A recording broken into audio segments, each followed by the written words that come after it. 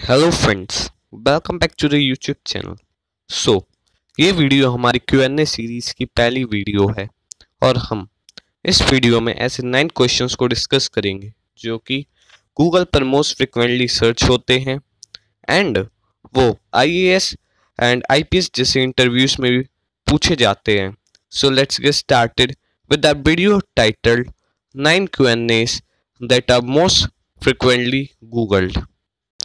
Question number 1, which animal can convert from mail to female? कौन सा जानवर नर से मादा में परिवर्तित हो सकता है? सो इसका आंसर है ऑक्टोपस। और ऑक्टोपस जिस प्रोसेस से मेल से फीमेल में कन्वर्ट होता है उस प्रोसेस का नेम है mating. Question number 2, why does Kolkata police wear white clothes? Kolkata police सफेद कपड़े क्यों पहनती है? सो इसके आंसर के लिए हमें कोलकाता की जियोग्राफिकल पोजीशन इंडियन मैप पे देखनी होगी। सो जब हम उसकी जियोग्राफिकल पोजीशन को देखते हैं तो हमें ये पता चलता है कि वो सी से बहुत ज़्यादा क्लोज है, जिसके कारण वहाँ पे हीट और मॉइस्चर बहुत ज़्यादा होता है। और ये भी आप सबको पता ही होगा कि जो वाइट कलर है वो हीट ऑब्जर्व नहीं करता है, जिसकी वजह से वाइट कपड़े पहनने से हमें कूलनेस फील होती है।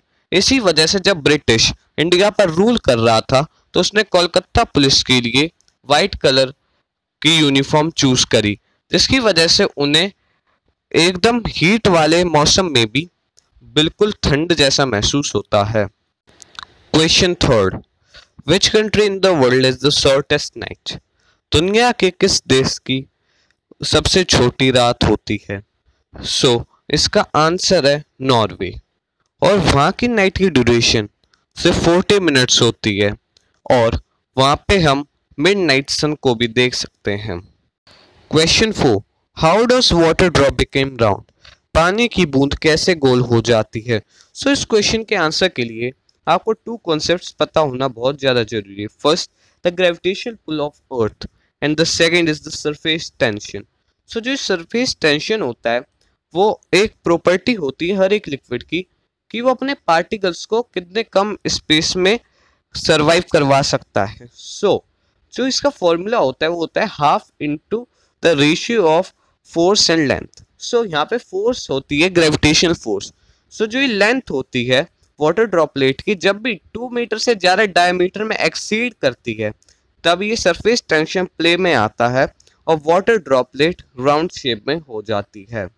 Question number 5, which animal test things from legs?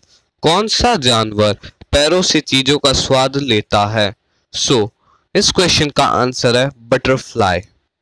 Question number 6, what is the weight of an elephant? एक हाथी का वजन क्या है?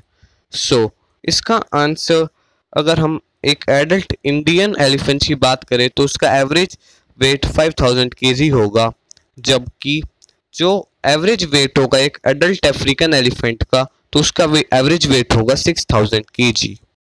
Question number 7, which man made thing did not have a shadow? मनुष्य द्वारा बनाई गई किस चीज की परछाई नहीं होती है? वैसे तो ये क्वेश्चन एकदम रिडल टाइप का है, बट इसका साइंटिफिक रीजन भी होता है एंड इसका आंसर है रोड। क्योंकि जो road only made man made thing है जो परछाई नहीं बना सकती, क्योंकि वो एक सरफेस से बिल्कुल एडजेसेंट होती है। Question number 8, how does government stops internet services when there is a riot? दंगा होने पर सरकार इंटरनेट सेवाएं कैसे रोकती है? सो इसके आंसर के लिए आपको ये पता होना चाहिए कि जो इंटरनेट सर्विस प्रोवाइडर्स होते हैं वो गवर्नमेंटल भी होते हैं और प्राइवेट भी होते हैं। सो जो प्राइवेट इंटरनेट सर्विस प्रोवाइडर्स होते हैं उनको गवर्नमेंट से लाइसेंस इशू करवाना पड़ता है। सो जब भी कोई रायट होता है तो जो गवर्नमेंटल इंटरनेट सर्विस प्रोवाइडर्स होते हैं उनको गवर्नमेंट बंद कर सकती है, लेकिन प्राइवेट वालों को एक ऑर्डर इशू करते हैं जिसके अंतर्गत उन्हें अपनी इंटरनेट सर्विसेज बंद करनी पड़ती है। अगर कोई भी प्राइवेट इंटरनेट प्रोवाइडर ऐसा नहीं करता है तो उसका लाइसेंस रद्द हो जाता है। Question number 9, why does a locopilot did not stop train if somebody comes in front of it? यदि कोई व्यक्ति ट्रेन के सामने आ जाता है तो एक लोको पायलट ट्रेन को क्यों नहीं रोकता?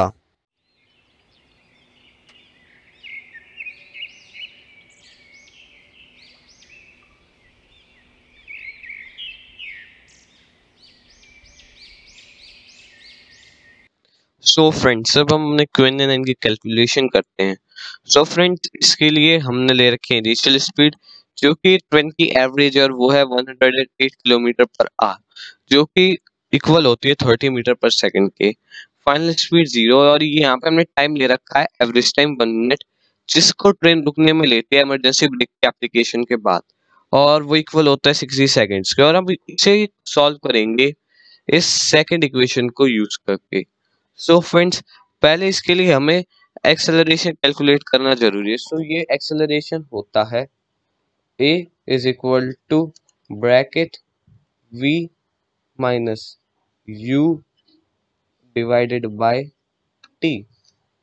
सो फ्रेंड्स अब अगर हम बात करें सो a इज इक्वल टू, सो यहाँ पे v की वैल्यू है 0।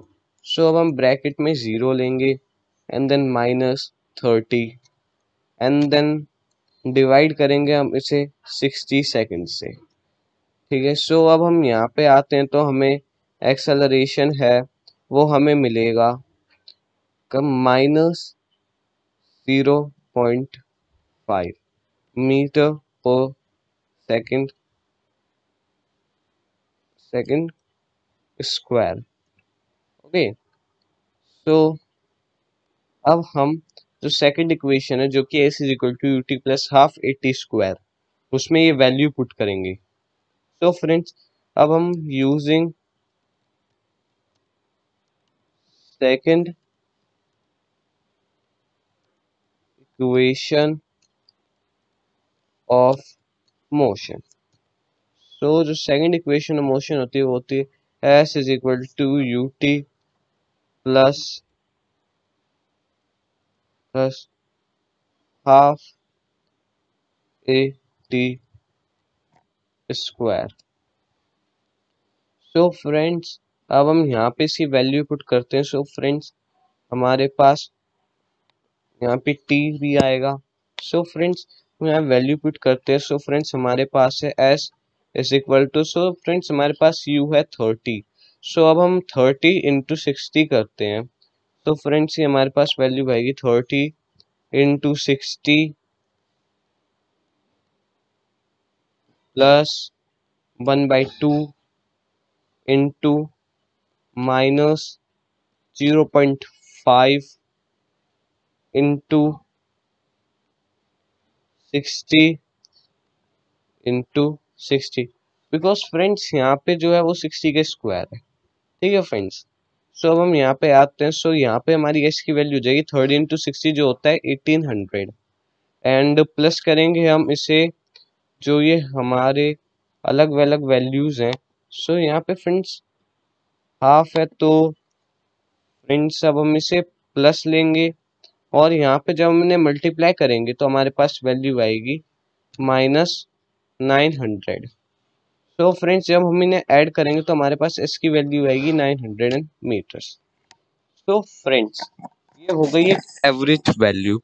सो इसी वजह से जो ट्रेन ड्राइवर होते हैं वो ट्रेन को स्टॉप नहीं करते क्योंकि उससे 900 900 मीटर्स के बाद रुकेगी जो कि रफली एस्टिमेटेड 1 किलोमीटर होता है। और उसके बाद वहां पे उस ट्रेन का एक्सीडेंट होने के भी चांस होते हैं। तो फ्रेंड्स दे थिंक दैट कि वन पीपल डाई करे वो बहुत सारे पीपल के डाई करने से अच्छा है। सो फ्रेंड्स ये सब हो गए हमारे 9 Q&A। So friends, thank you for watching the video till end.